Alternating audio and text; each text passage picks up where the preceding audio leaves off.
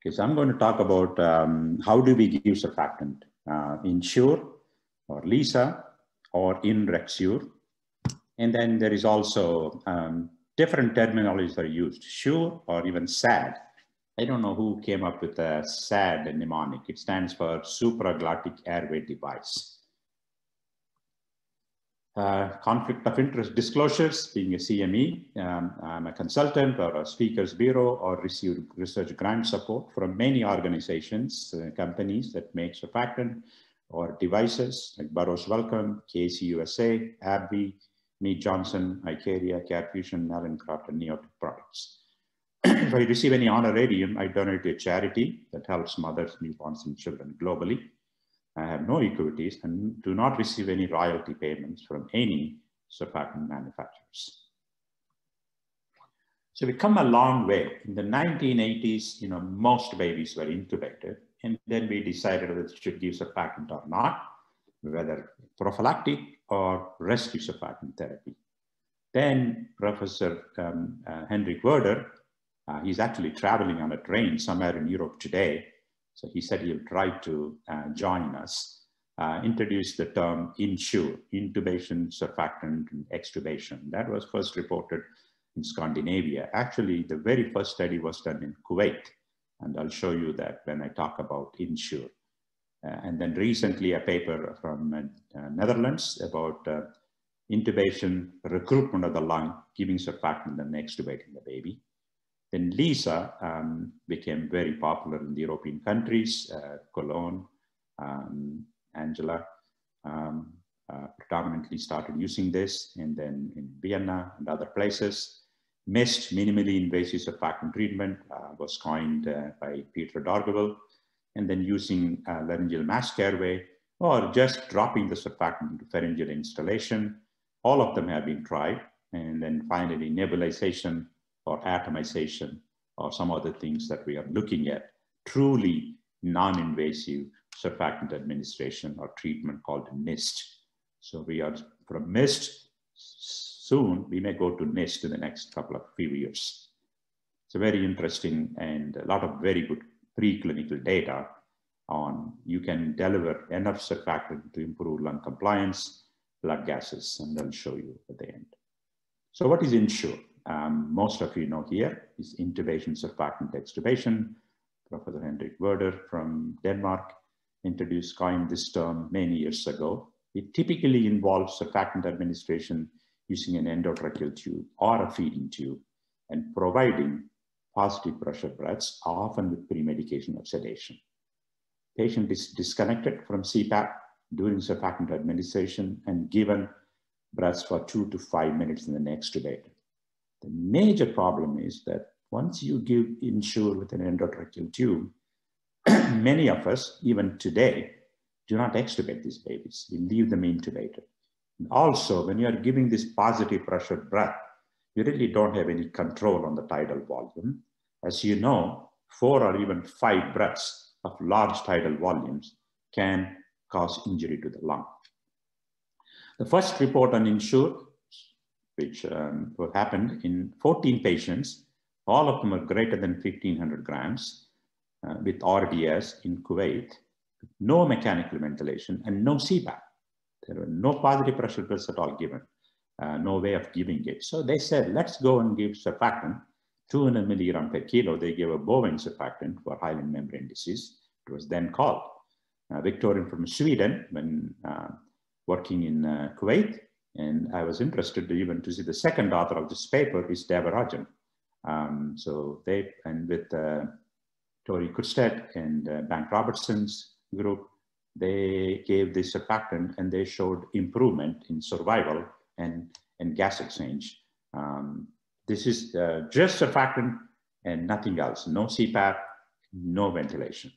So a couple of years later, Professor Henrik Werder introduced the concept of Insure, post-surfactant, keeping the babies on CPAP.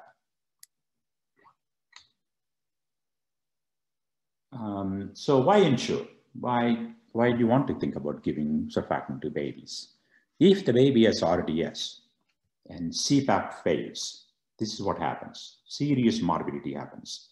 This is an observational study by Peter Dargaville.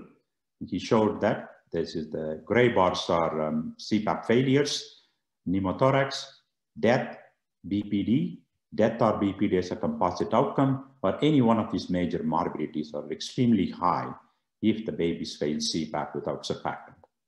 And this is in 25 to 28 week gestation.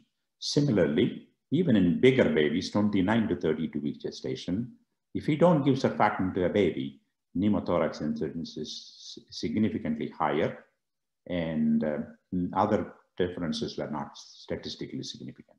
So both in small babies and big babies, moderately big preterm babies, surfactant treatment improves the outcome. What are the reasons for Insure failure? If the baby is less than 750 grams in one study, and in another study, in babies extremely low birth weight, just like less than 1 kilo, also the failure rates with Insure is higher. You can predict Insure failures by looking at some of these criteria in different studies.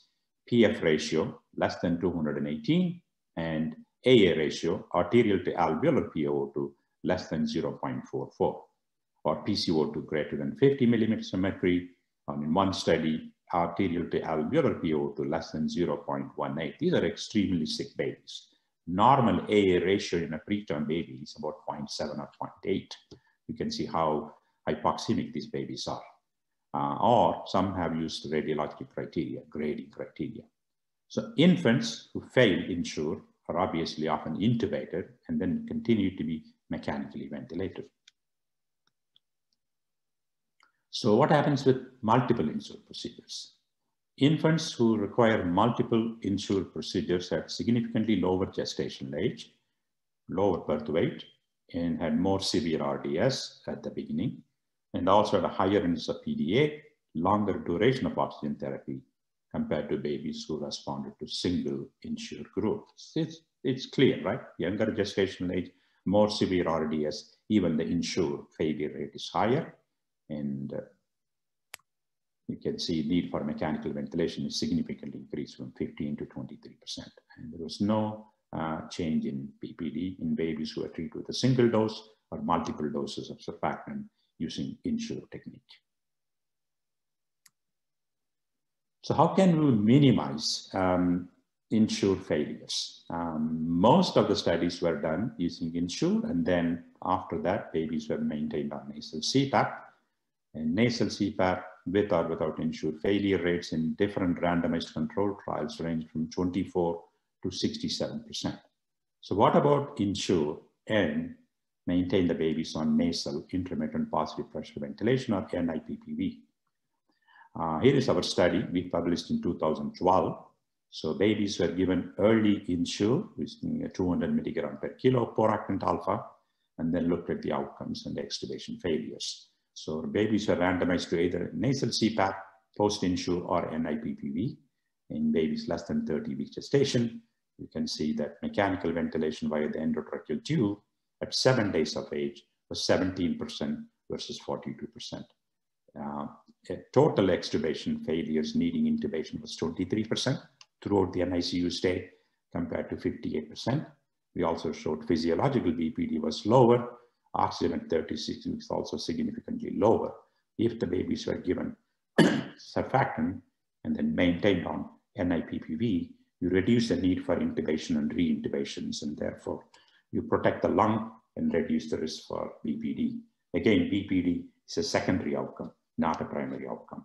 And there was no difference in the need for additional doses, even though 21%, 4% of the babies, more babies got surfactant, but that was not statistically significant. So what is LISA? It is known by different names: LISA, LIST, MIST. I'll show you 12 different ways it has been known. The technique involves surfactant administration in a small tube, other than an endotracheal tube, while the baby is breathing spontaneously, on nasal CPAP or on NIPPV support, typically without any pre-medication or sedation. Again, when I say typically, there are no standardized way of giving either Insure or LISA. Depends on where, in which country you are practicing. Some have called as MIST, minimally invasive surfactant treatment, less invasive surfactant administration, avoidance of mechanical ventilation, surfactant without intubation. This is a German group, but I think it's a misnomer. When you put something through the vocal cords, to me, that's intubation. This is, they meant surfactant without an endotracheal, intubation using an endotracheal tube. Take care approach, Turkish people call that. Non-intubated surfactant application, again, a study from Germany. Insure, sonda nasogastrica surfactant extubation from Spain. SAINT, I even forgot what the SAINT stands for. ECAL mist, early CPAP and large volume mist. MESUR, minimally invasive surfactant administration. LIST, or less invasive surfactant treatment. And SURE, just recently from India, the group published a paper, they called it as SURE, surfactant without endotracheal tube intubation. So all of them pretty much mean the same. You are not using an endotracheal tube. You have the baby who's breathing spontaneously, and typically giving it with a smaller tube, a feeding tube, umbilical arterial catheter, or different tubes. I will show you in a minute. Typically without pre-medication or sedation. But that practice may be changing as we get more experience using LISA technique. So what are the major differences, similarities, and between the two? So in need for direct laryngoscopy, both Insure and LISA techniques do need both of them, right? So trying to get this out of my way. Need for positive pressure ventilation in Insure, because you're using an endotracheal tube, when you give surfactant, it has to be given either with bag or on a ventilator, positive pressure breaths. Whereas here, surfactant distribution relies on spontaneous breathing. And that is why you don't want to decrease the baby's spontaneous respiratory effort with heavy sedation. Endotracheal tube, here thin catheters, feeding tube, angio catheter, arterial catheter, or LISA catheter. Secure airway, yes, since you intubate the baby, you have a very good idea where your tube is. Whereas with the LISA technique, you have to be very careful, make sure the tube, the catheter or the tube, feeding tube you're using stays in the trachea. Vocal cord position remains abducted. Vocal cords can abduct in LISA.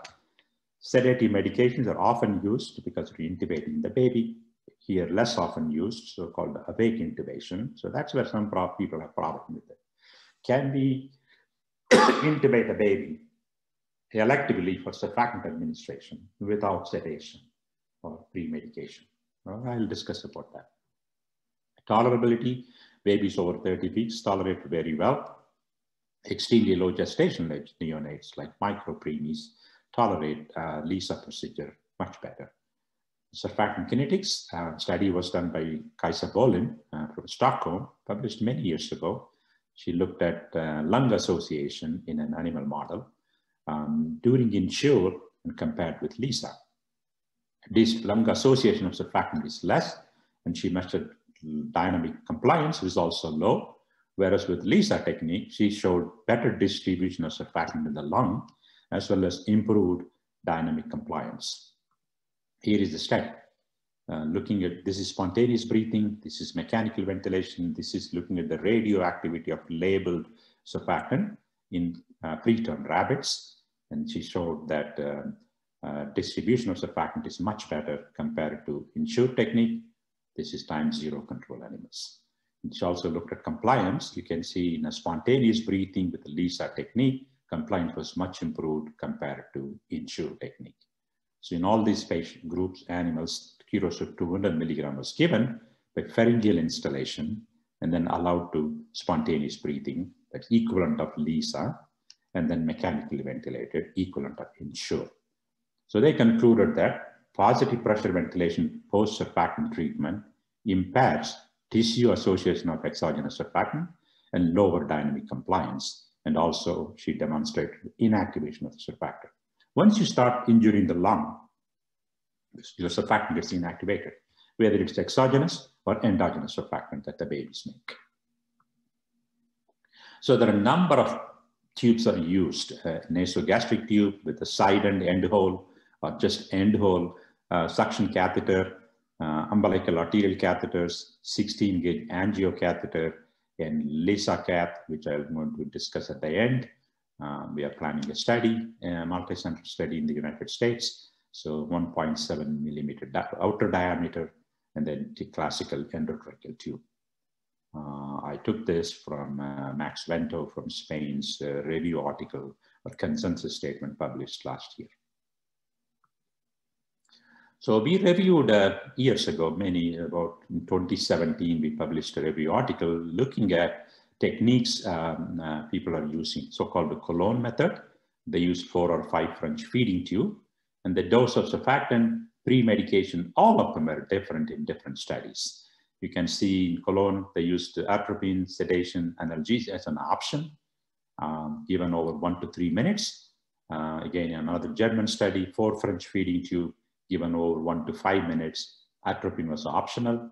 Hobart method from Australasia by Peter Dargaville, 16-gauge angiocath, 100 to 200 milligram per kilo, much faster, given over 15 to 30 seconds. And sucrose was their pre-medication analgesia.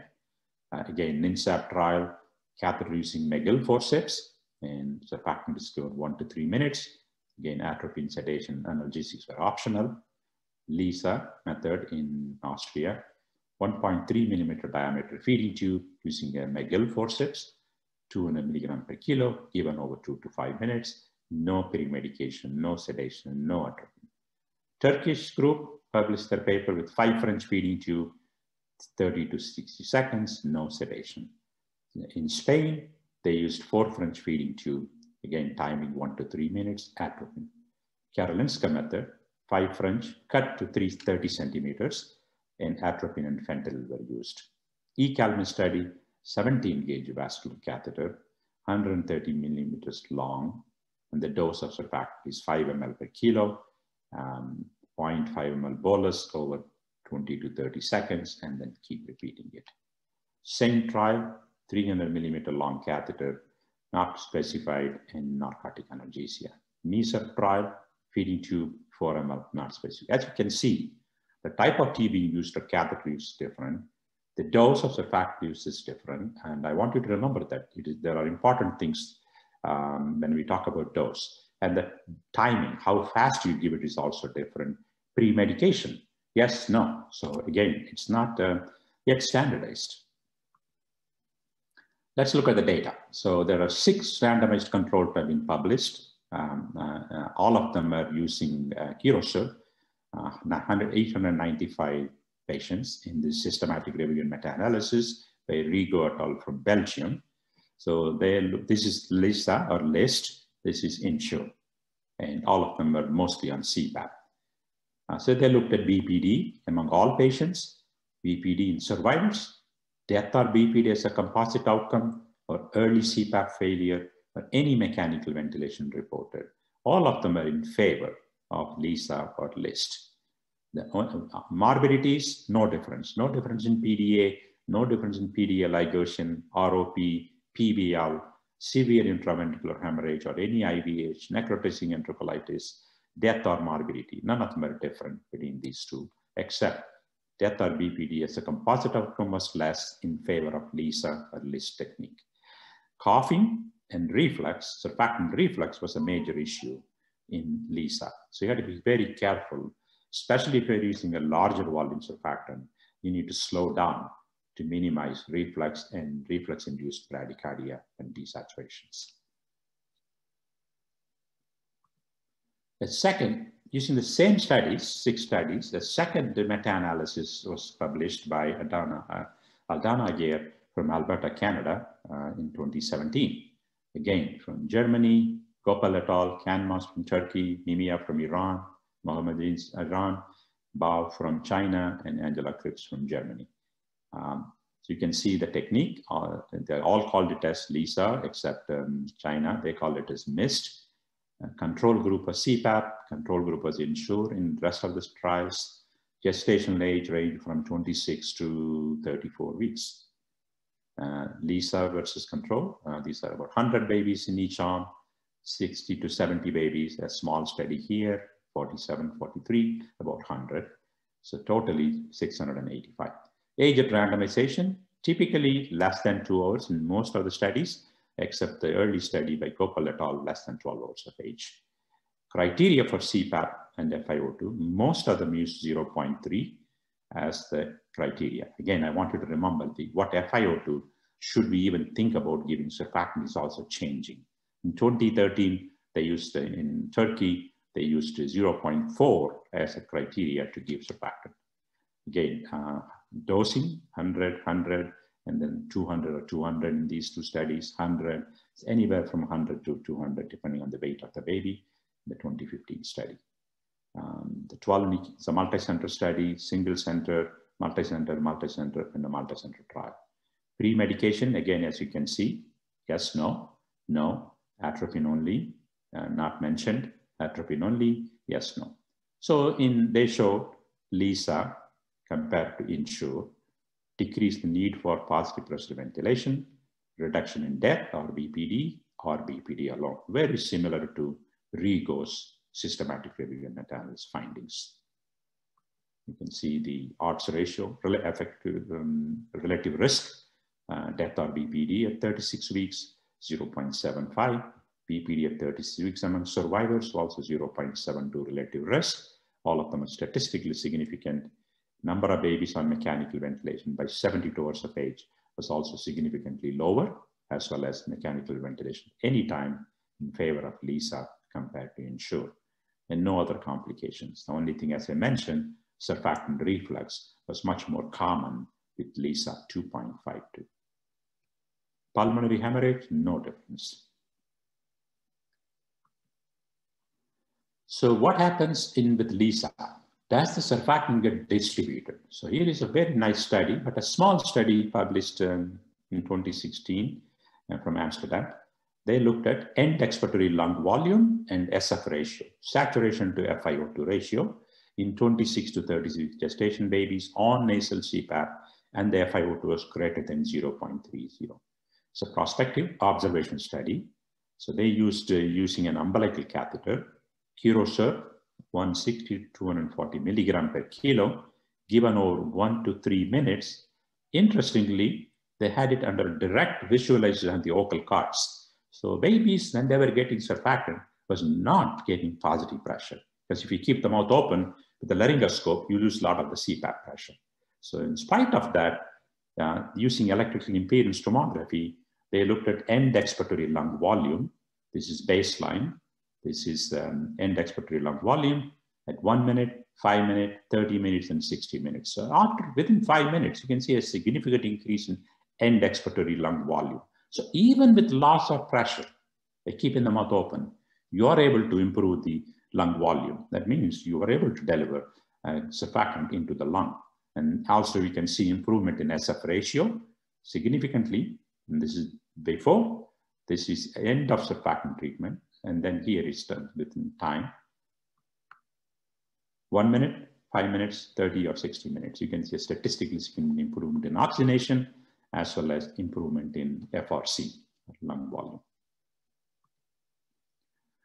So here is another study, very similar to what we did in 2012. Here, they gave LISA and then followed by then randomized the babies to CPAP or NIPPV in preterm infants, 26 to 30 gestation. It's a larger study, 200 babies in this randomized control trial, and they give 200 milligrams per kilo of poractin alpha, and mechanical ventilation by 72 hours was 13%. It's almost similar to what we published. And then overall need for mechanical ventilation was also less. Interestingly, they showed surfactant reflux was also less. And remember that during NIPPV, even in adult patients who are getting bronchoscopy, you can actually decrease bradycardia and desaturations and deliver more pressure in adult patients with NIPPV compared to nasal CPAPs. Clearly, during NIPPV, you do deliver more pressure, even though there is a catheter or an LISA angiocatheter in the trachea. The diameter is so small, some are concerned that you may not be able to deliver the pressure, especially in small preemies, where the ET tube, the tracheal diameter may be 2.5 to 3 millimeters, right?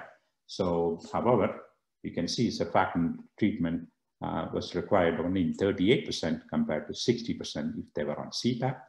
Moderate to severe RDS was also lower.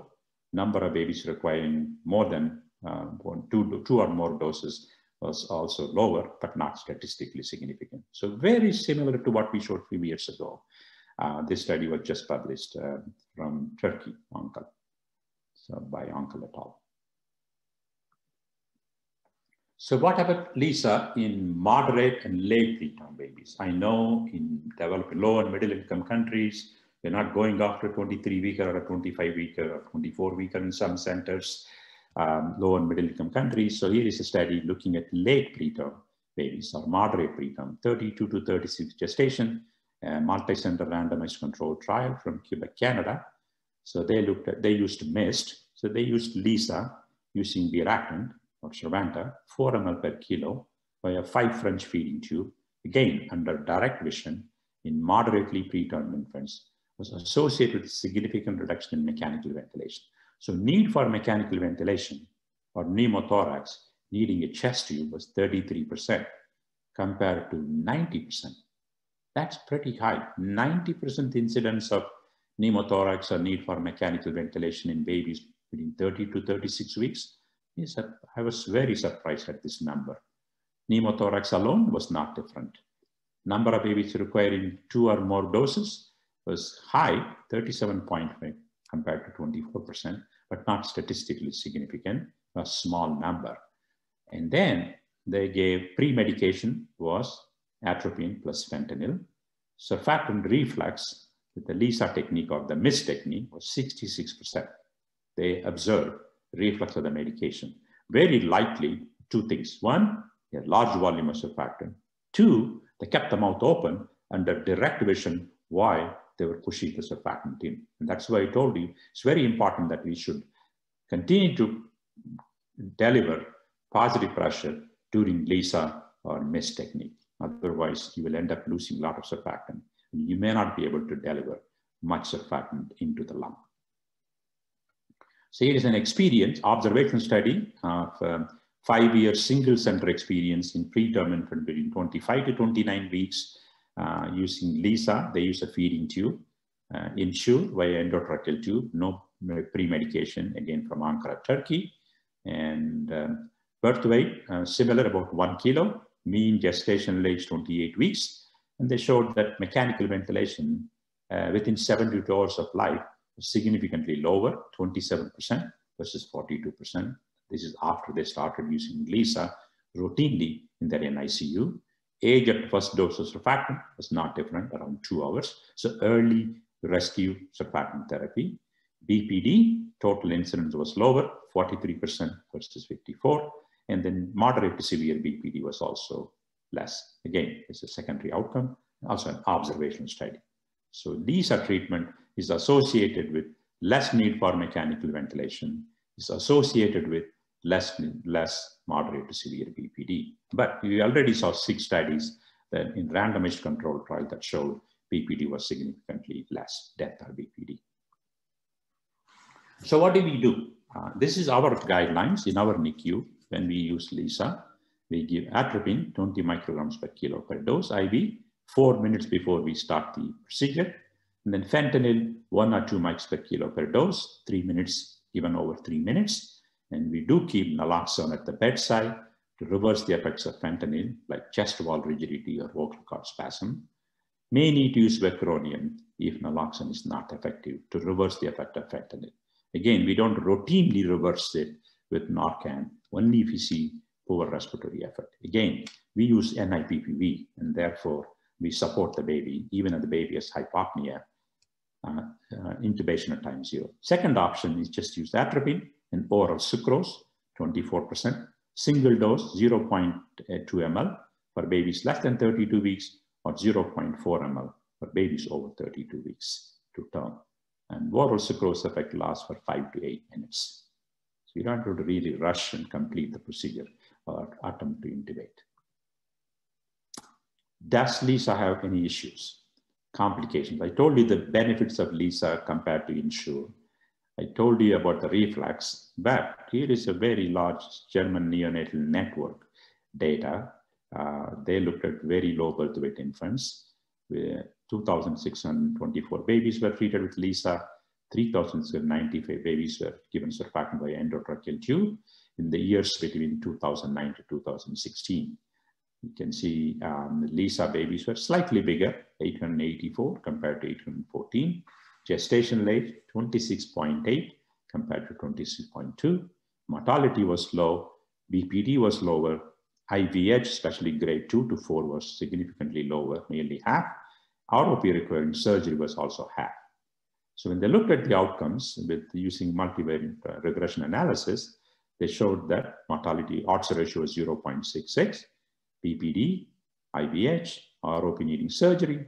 However, they found focal intestinal perforation was higher, 49%, 1.49 odds ratio, range 14 to 95, 1.14 to 1.95.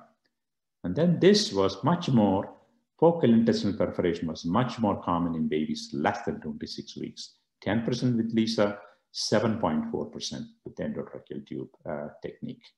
So they could not explain what would have caused LISA in perforation with the LISA technique more often than with endotracheal tube, especially in micropreemies.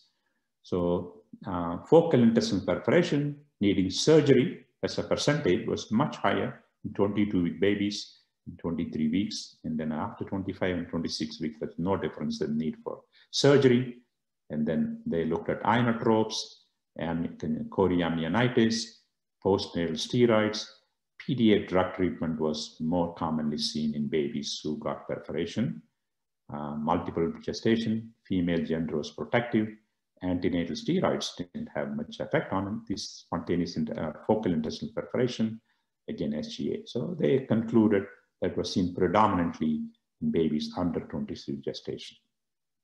None of the other studies to date have reported this complication. So I told you, Insure fails. LISA also will fail. So what are the risk factors for LISA or MIS to fail? They looked at about 185 babies, and they found lower surfactant dosing and no antenatal steroids. These are modifiable factors. We can modify them as clinicians. Encourage the obstetricians to give more antenatal corticosteroids, and then we, as pediatricians and neonatologists, use a larger dose. Then you will reduce missed failure. And what happens with missed failures? Missed failures result in severe IVH, decreased survival, and prolonged need for mechanical ventilation. So here is the missed failure group is in the red bar, missed success babies are in the green bar. You can see if the surfactant dose was less than 200 milligram per kilo, missed failure was 85% compared to 63%. No antenatal corticosteroid, 7.8% of the babies failed missed compared to nearly 20% of the babies. So by talking to our obstetrics colleagues, encouraging them to give antenatal corticosteroids, we can improve the outcome and we can improve the response of the surfactant in these babies. If infection like CRP was higher, probably congenital pneumonia, so they had more failures with the mist. Oxygen before the mist, higher FiO2, so more mist. So if you wait until the FiO2 is more than 0.4 or 0.5, you're going to have more failures with mist or LISA. IVH grade 3 or grade 2 or greater than grade 2 was also higher if the babies failed mist, days on mechanical ventilation. So survival without any of the serious adverse events was 57% if the babies failed mist or LISA compared to 76% if the babies you are able to successfully treat the baby with mist or LISA. Again, it was 14%, 200 milligram per kilo dose compared to 35% if you use less than 200 milligram per kilo per dose. First dose.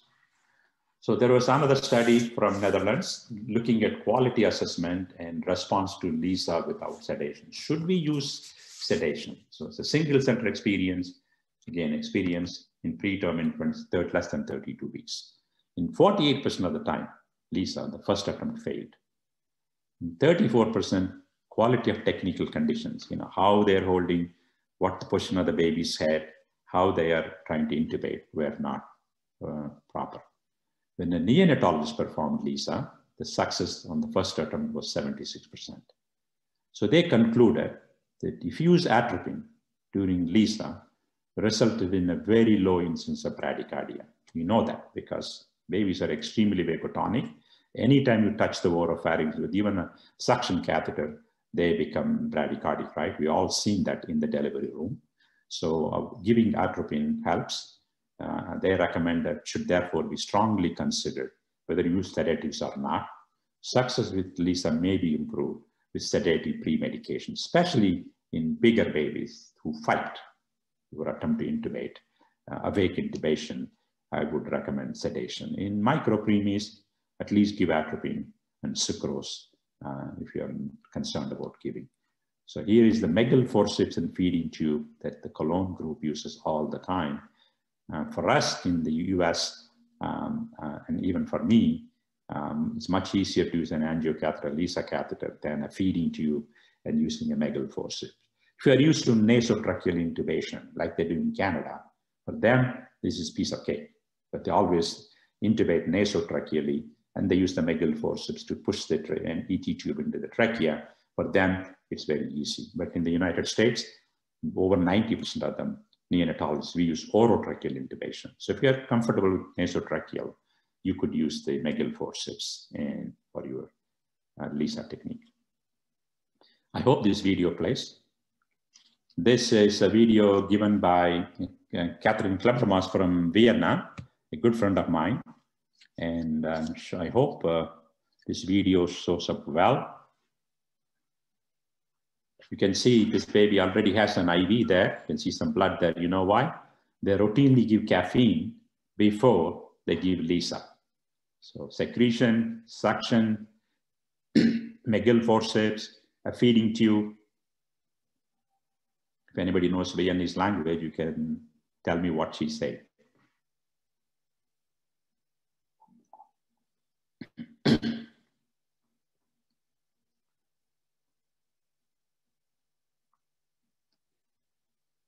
So they close the mouth, baby's on CPAP, and then they're pushing the surfactant.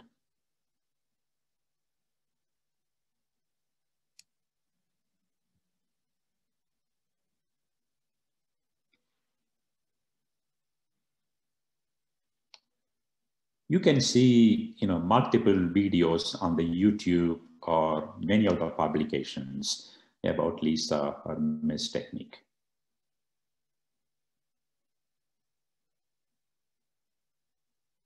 So they're actually aspirating the stomach also to make sure that no surfactant getting into the stomach.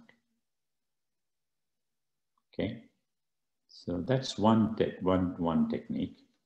And then here in my own unit, this is one of my fellows, giving Lisa for the first time. It's a bigger baby, 30 weeks. So we gave atropine and fentanyl. And we used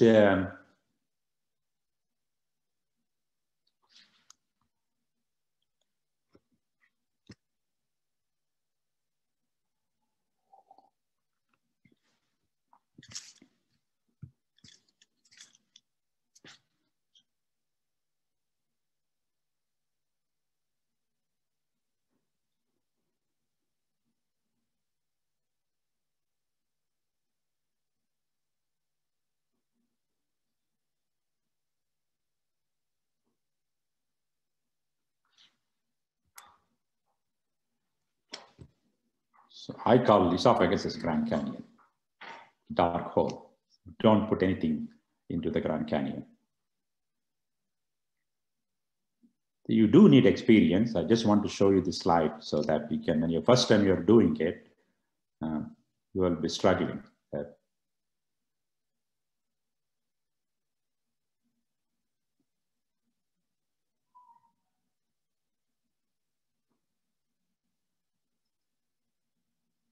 So if you want to verify, you can use a PD cap to close this in.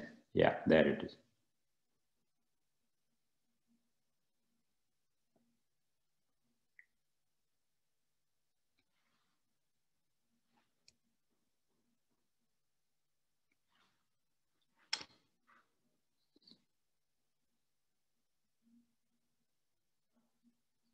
So if you want to verify,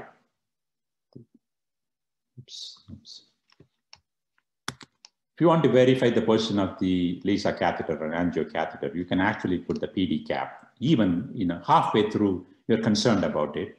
Maybe they came out. Just put a PD cap and check it. It's very simple. You don't even have to open the baby's mouth, put in the laryngoscope again, and see if it's going through the vocal cords, which is much more dramatic and invasive than using a PD cap. I was very surprised that the gas the baby is exhaling can come through all the way up and picked up by the PD cap. So Optimus trial, collaborative pair trial investigating MIST. Peter Dargewel, for many years, he was trying to do the study, 25 to 28 week gestation on CPAP or NIPPV, less than 6 hours of age, FiO2 greater than 0.30. MIST technique was used using the angio catheter. It's a 2.5 endotracheal tube for comparison. Criteria for intubation if the FiO2 was consistently greater than 0.45. Original samples were 606, but it was very difficult to enroll babies. Also, COVID delayed it even more. So the study was stopped after the DSMB reviewed the data, and 486 out of the 600, almost 500 babies have been enrolled as of March, and we will know the results pretty soon. So what are they doing in Germany? Who started in Denmark and Scandinavian countries. First they started Insure, right? Now looking at the LISA, it's a publication from Professor Herting in last year, looking at LISA use between 2009 to 2017, a significant increase in the use of LISA, which means more babies are also getting surfactant from 2009 to 2017. Endotracheal tube surfactant treatment has come down considerably, and then surfactant, no surfactant use obviously is much lower. Then they looked at a lot of babies, and this is 13,228 babies. A mechanical ventilation 72 hours. You can see a gestation in 22 weeks, 23 weeks, still after LISA, over 50% of the babies stayed on mechanical ventilation by 72 hours of age, and less than 50% once you are at 25, and then at 26, less than 40%. So in bigger babies, 30 weeks, only 10 or 12% of the babies or 15% of the babies are intubated post-LISA in their neonatal network, German neonatal network. They looked at LISA versus Insure and BPD. Again, this is no surfactant. This is LISA. This is tube surfactant, Insure. Excuse me.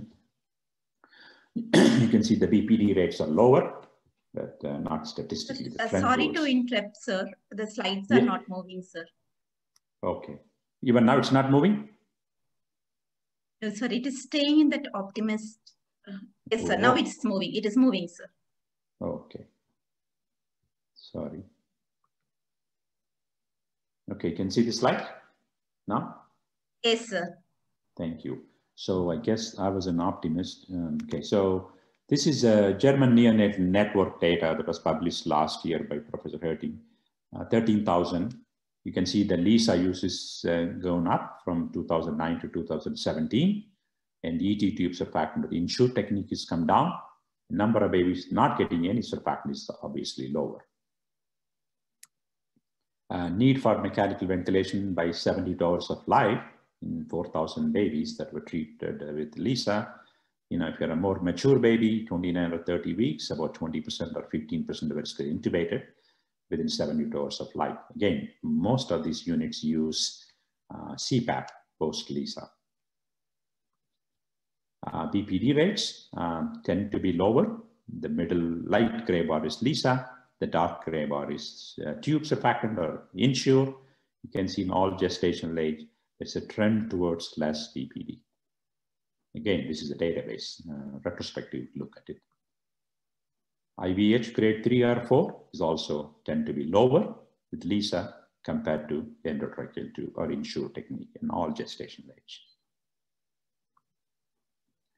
So there's another report from Spain, just published a few months ago in June 2020, where they looked at Lisa, and this is Lisa, and this is before Lisa, which is Insure.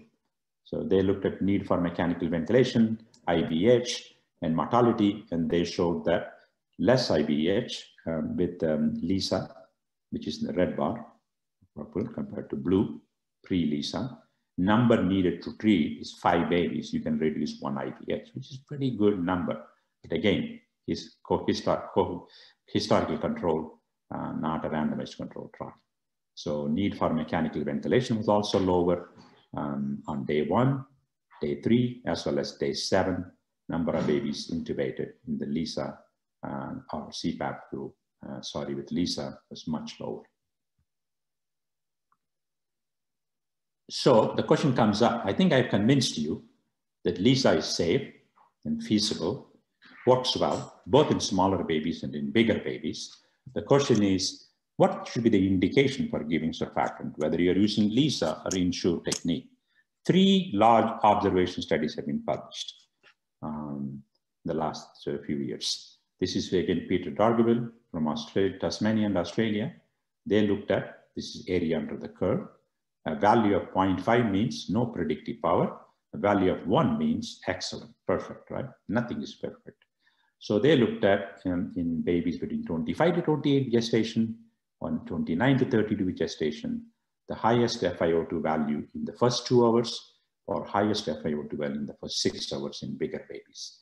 And guess what? The cutoff was, if the FiO2 is more than 0.3 in the first hours of life, is a key predictor of CPAP failure and associated with adverse outcomes in both preterm babies below 28 weeks as well as below 32 weeks, with an area of interest of at least 0.8 in both groups, very close to 1. A second study published from Poland, looking at what FiO2 should be used surfactant, 0.3 or 0.4. They showed FiO2 of 0.29 in the second hour of life was identified as a key risk factor with an area under the curve 0.7 for CPAP failure, and was associated with higher mortality and morbidity, the sensitivity of 73, specificity of 57. So very similar to what Peter Dargaville published. The third study by Kakiela et al. From Texas last year, looking at preterm babies less than 30 weeks. Again, retrospective study showed that FiO2 0.3 or greater in the second hour of life and radiographic severity RDS predicted CPAP failure. So I think now the tendency used to use 0.3 as a cutoff for the first dose of surfactant.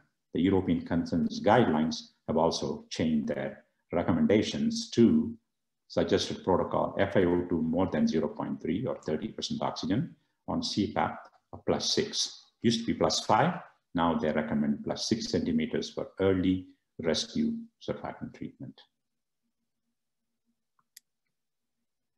What about supraglottic, there's a typo there, supraglottic airway device delivery, SAD, of laryngeal mask airway of surfactant administration. 8 studies have been published between 2004 to 2018. 1, 2, 3, 4 of them are randomized controlled trials. The other were just case reports. So the most recent one by Carrie Roberts was published. I'm going to show you the data. Here is the study published in 2018. So supraglottic airway device, or LMA, versus CPAP. So surfactant was given via laryngeal mask airway, and then the control group was CPAP without any surfactant, and 28 to 35 week gestation. Birth weight, minimum weight has to be 1250 because we didn't have a small enough laryngeal mask airway to put in babies less than 1 kilo or 800 grams. The FiO2 was 0.3 to 0.4. Interestingly, the control group that were on CPAP, 64% of them subsequently received surfactant anyway. So overall, treatment failures. So here is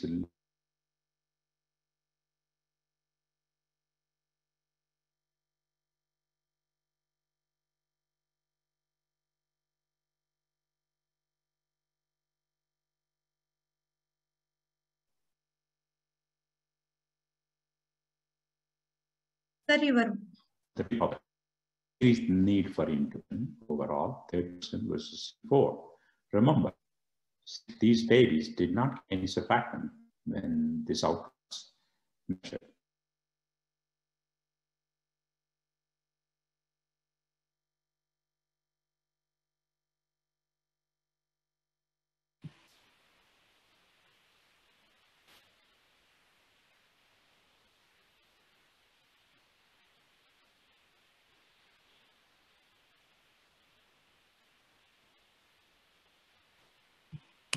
Okay, did I lose you? Yes, sir. Sorry to interrupt, sir. Your slides have gone now, so we need to reshare the slides. Yeah, so where did I got disconnected? Do you know what slide? Sir, you were, sir, once the slide plays, I could be able to tell you. Sir. Oh, okay, okay, sorry.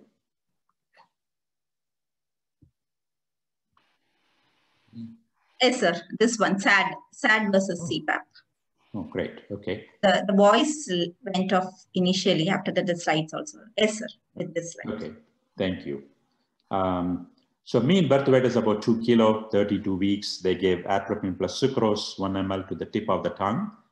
And they showed that LMA, surfactant given through LMA decreased the need for intubation. Odds ratio 0.30. Number needed to treat 4. However, in 18% of the babies, they had more than 50% of the surfactant dose aspirated from the stomach. So even with LMA, it's not a tight seal above the glottis. So you will lose the surfactant. And they also found better response was seen in babies, subgroup of babies between 0.30 to 0.35 rather than 0.35 to 0.4. So what catheter should we use preferable? Angio catheter or Lisa catheter, so-called the Lisa cath.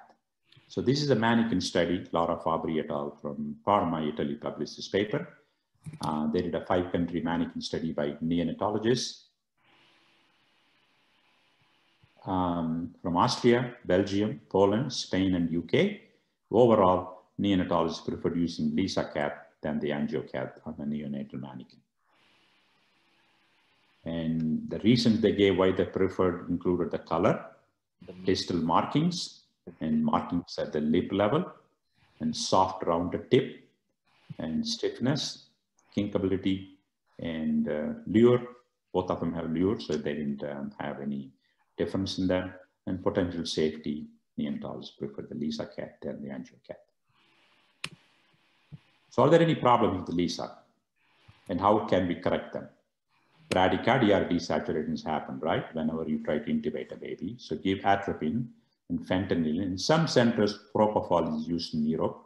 Again, there's a potential neurotoxicity with propofol. So I do not recommend propofol for the time being. There's no long-term studies on propofol in a preterm baby and neurodevelopmental outcome. Apnea is another common issue. So caffeine before Lisa. Some have used ketamine, but ketamine increases the risk for apnea risk. And therefore, caffeine is better. Lisa failure on first attempt, sedation will improve the, your first attempt on putting a Lisa catheter. Manage with something when that happened. Anyway, thanks. I just posed a few questions. I'll ask those questions and then hand over. Hello. Okay. I think the panelists or somebody's talking. Okay, insertion depth. 1.5 centimeters for babies less than 27 weeks, 2 centimeters for all others. This is the Melbourne group recommendation. If you're worried about the dislodgement of the catheter, check with. Let's not create confusion now. You send me the questions then, what I should ask. Or whatever I... Hello? Okay. Coughing. So check with the EC cap or CO2 detector or PD cap.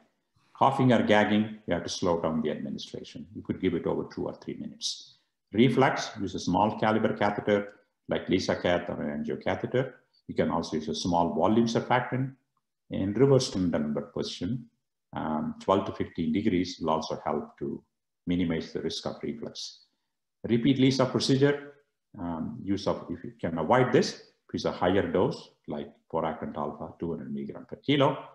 And how do we improve the Lisa success? As I said, 2 studies have already been published. use of NIPPV pre and post LISA procedure will help you to keep the baby from getting intubated. I think LISA here to stay. It's no longer just a fashion.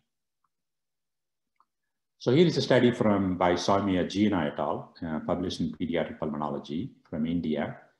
Does it work in low and middle income countries? The largest randomized control trial. There are 350 babies. I want to congratulate them. But only 50 babies are less than 28 weeks. Birth weight 1630, median 31 weeks. Time to first dose of surfactant about an hour. Need for mechanical ventilation within 72 hours was significantly lower. What they call the SURE technique, that's basically LISA, 19% versus 40%. Duration of CPAP was also less. BPD rate was also lower. Necrotizing enterocolitis stage 3 or greater was none, compared to 7%. Length of stay was shorter with LISA or SURE method that they called it as. And transient bradycardia and desaturation was 11%. I was really surprised that they did not document any desaturations because remember this Insure group in their NICU did not use any sedation in all the 3 centers. So that SURE stands for surfactant without an endotracheal intubation or with an intubation using 16-gauge angiocatheter or 6 French feeding tube. No sedation in both arms. So they really used the same guidelines in both groups. Like one group didn't get sedation whereas other group. No medication in both groups, and Insure was given with a T-piece, so they were able to control the pressure and not with bagging. And 2 neonatologists, with experienced neonatologists, did the procedure all the time in these centers. And 3 NICUs, Lucknow, New Delhi, and Hyderabad. Again, I want to congratulate them for doing this study in a resource-limited country like India. So Insure versus LISA, the arguments are we have no standardization neither for LISA nor for Insure. There are differences in sedation policy, variable thresholds for pressure and FiO2 to give surfactant. And as I mentioned, Insure technique is supposed to involve rapid administered surfactant and then extubation. So the first study by Gupta et al. From Calcutta, India, showed they didn't use any sedation. They maintained same surfactant dose and thresholds, and they gave early rescue surfactant, and they gave positive pressure only for about 182 seconds. And they used NIPPV mode in both arms, which has been shown to improve pressure transmission when airways partially occluded.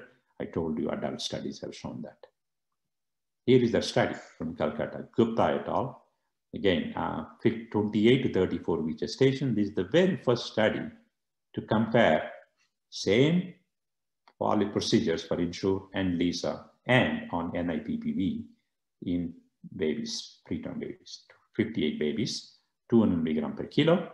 29 babies got LISA method. Insure was 29. Similar birth weight.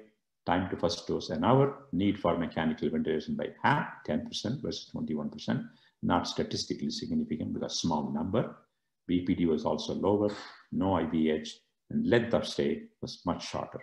So they used 5 French feeding tube with a McGill forceps for LISA, no sedation in both arms, and then again they decreased the duration of positive pressure breaths. So that's about LISA and Insure. And now where do we go? So truly non-invasive surfactant treatment using nebulization or atomization is another area of interest. It's a study published using HeroSurf called CureNeb study in preterm babies. This was published in Archives of Disease of Children in 2018.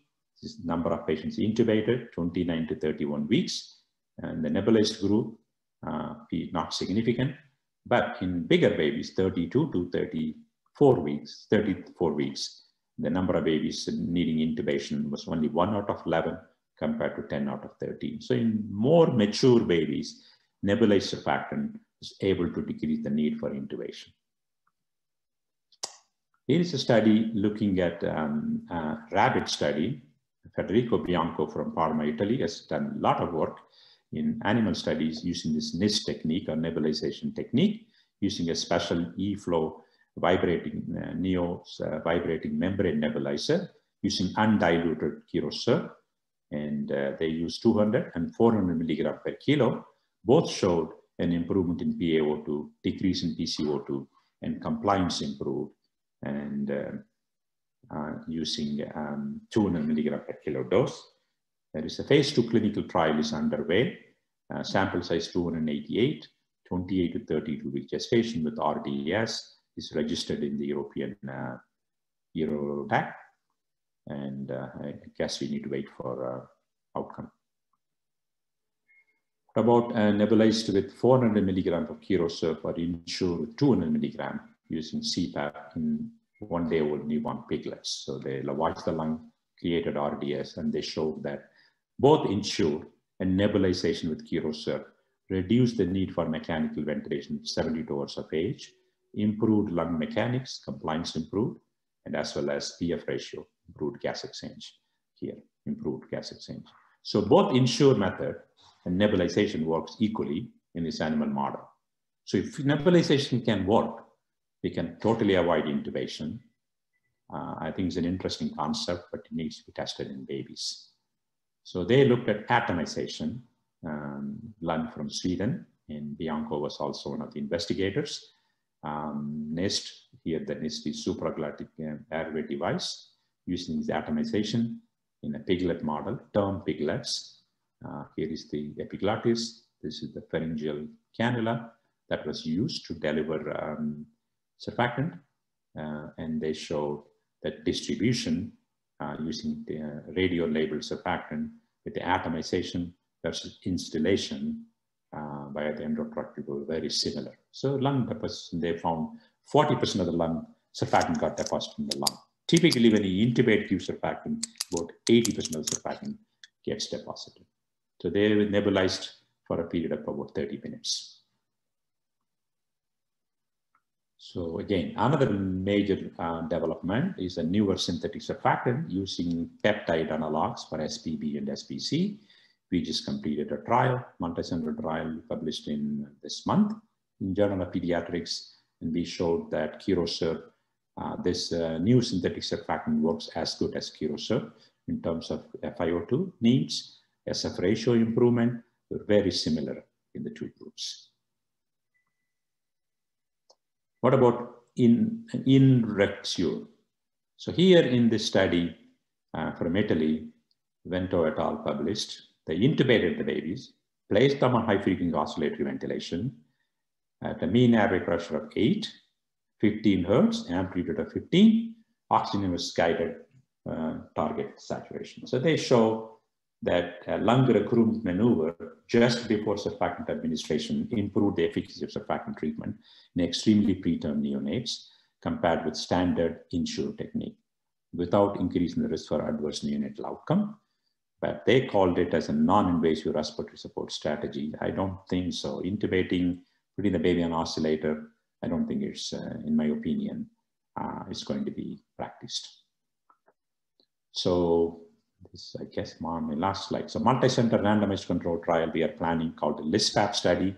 Hopefully we'll start in early 2021 using LISA catheter. This is the catheter with the markings, both distally, the round soft tip, 25 to 28 week gestation on nasal non-invasive ventilation support, FiO2 0.3 or greater, saturation 88 to 95, sample size 150, 2 to 1, 100 babies to LISA, 50 babies to Insure. This trial has been registered with clinicaltrials.gov.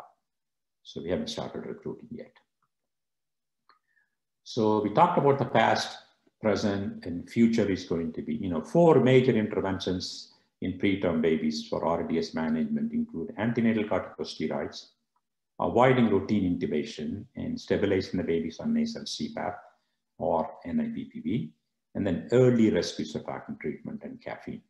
Thank you very much for your attention, and be happy to answer any questions.